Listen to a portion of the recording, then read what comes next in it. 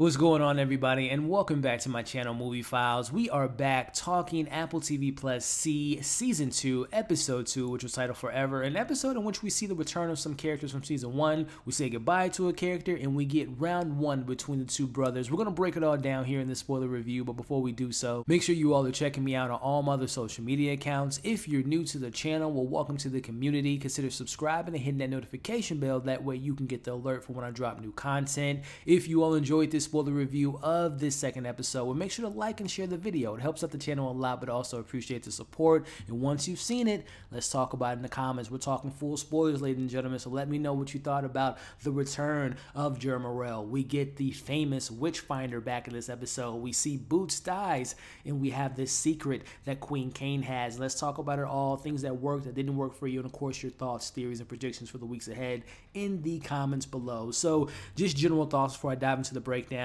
This is another fantastic episode, ladies and gentlemen. And what I'm loving about these two episodes so far is I'm loving the world building. I'm loving that we're going from these different tribes, seeing how people kind of maneuver the politics, the trickery, the lies, the deception, all the different stuff that's building so far.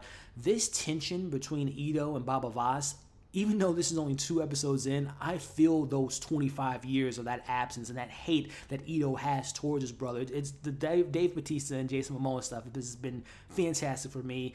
And then you throw in the stuff that we get with Queen Kane, and then obviously Jerlamarel back in the mix. I just thought this was a really great episode, but I want to know what you all thought about it in the comment section. But let's break it all down as we open up the episode with the return of a character, Jerlamarel, who we haven't seen him since season 1, and obviously getting his eyes, poked out by Baba Voss. That scene last year was incredible, but we see after numerous procedures, he's trying to get his sight back, and he has not had any luck so far, but he is determined to not be a blind person as he's having his kids teaching him how to walk around and all that stuff. So it'll be interesting to see. I mean, this guy has been having kids in all these different area codes. It'll be interesting to see if he's able to find a way to get his sight back, but I hope he doesn't, because this guy is terrible. He's a terrible man, but nonetheless, it'll be interesting to see how he'll play a pivotal part in this role, because he seems to have an alliance with Ito, who we'll talk a little bit about later. But we switch back and we see that Ren allows Hanawa to walk around and kind of see how people are living. And again, this is where we see the world building. We see how they're navigating things and functioning and all the different ins and outs of this particular part of this tribe that Ito is the commander of. And I just love this stuff that we're getting to see so far. But it's in this moment that Ren and Hanawa get a little bit closer. She shows her modern apartment, which she's been keeping care of since, she's moved there, which was just like, it's really unique to see. This is centuries ago, but it looked like it was a 2021 apartment you could find somewhere downtown. But neither here nor there.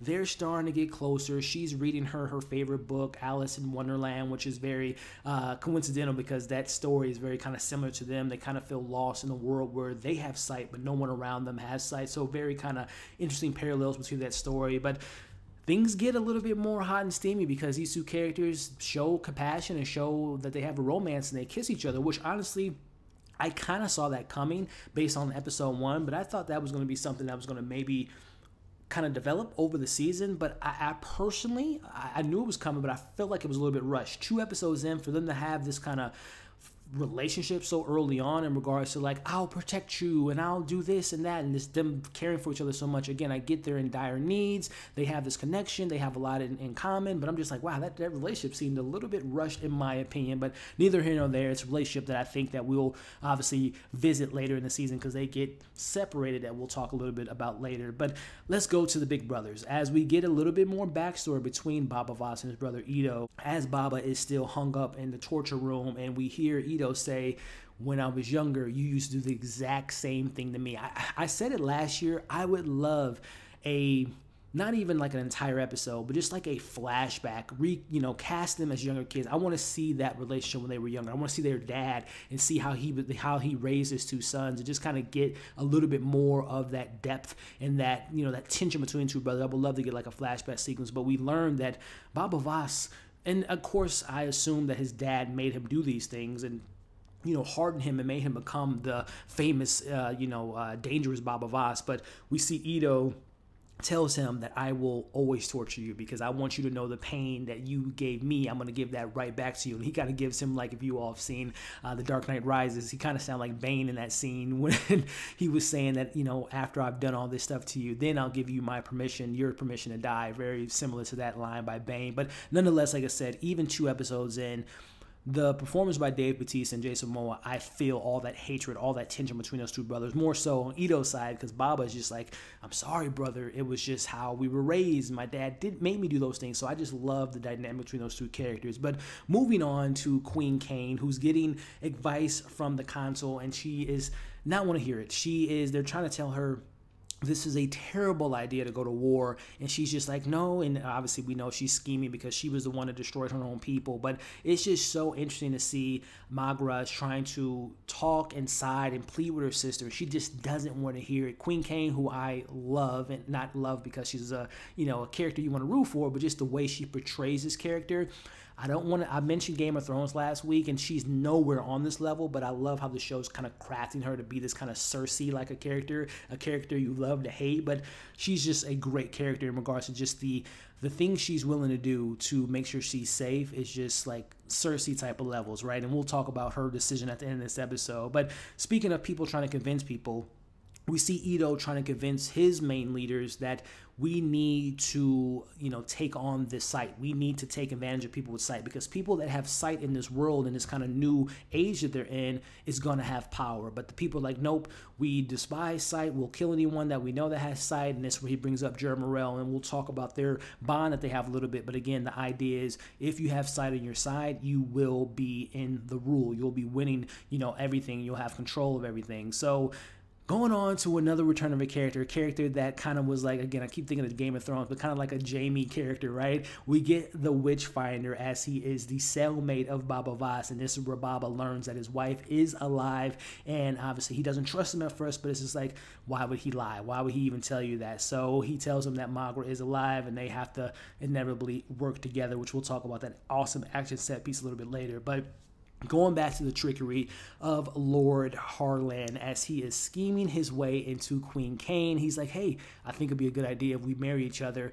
I have my army, you'll have my support, and we'll rule together. But she's like, no, I'm good. You can marry my sister, though. She's not married to Baba Voss because it's not a part of their, the way that they run their things, and, he's dead. So he's like, oh, that sounds a little bit interesting. And of course, she tells him to bend the knee, and you know what that means when it comes to Queen Kane. But as I had mentioned last week, when we saw that little boy chasing after Baba Voss, I was like, that little kid can see, right? And obviously he does, because Hanawa sees that he can see, and this is where we learn that arrangement between Ito and Jerlamarel, that there's like a secret group of kids that they have kind of exchanged in exchange for just kind of having protection and having this alliance between the two. So that speaks more to Ito's doing some scheming of his own and working with Jerlamarel, which it sounds like those two might later down the season might team up to go against Baba Voss. So that's something to keep an eye out for, no less. But as we kind of wrap things up, Baba Voss sees his daughter Hanawa, and we think that they're not going to be able to see each other again. And this is where Ren tells her, I'm going to always protect you. But that's kind of cut short, because we see Ito tells to take Hanawa to his headquarters, and of course Baba Voss is taken on to his way. But this is where we see Ren keeps her promise. She breaks Hanawa out of her confinement, and one of the more darker moments of this entire series so far, and I don't think this is redeemable for Ito, he sends one of his men into his niece's room in his headquarters and has his men force himself on Hanawa. I'm like, whoa, this is getting... First, I'm thinking that he was going to do that, but he's like, don't worry, I'm your uncle, I'm not going to do it, I'm going to have another person do it. And I'm like, wow, this is extremely dark.